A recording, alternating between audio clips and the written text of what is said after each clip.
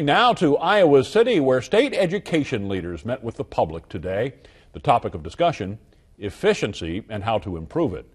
The effort to save time and money at Iowa's 3 public universities brought a lot of people out, some to share ideas and others to protest the effort. CBS 2 News reporter Mugo Odigwe joined us now with more. Mugo? Scott, the Iowa Board of Regents hired a consulting firm to conduct an efficiency review in all 3 universities. Today was the public's chance to ask questions about the process, but some people are still skeptical.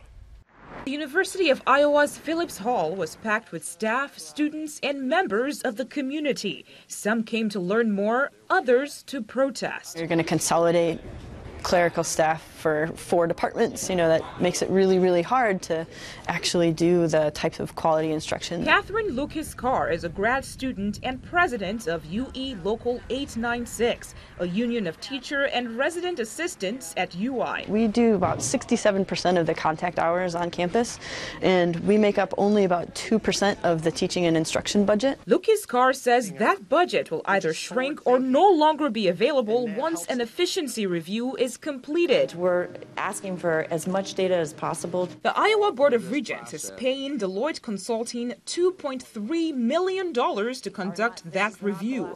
It's a comprehensive study of higher education in the state. Part of the goal is to save money and maximize resources.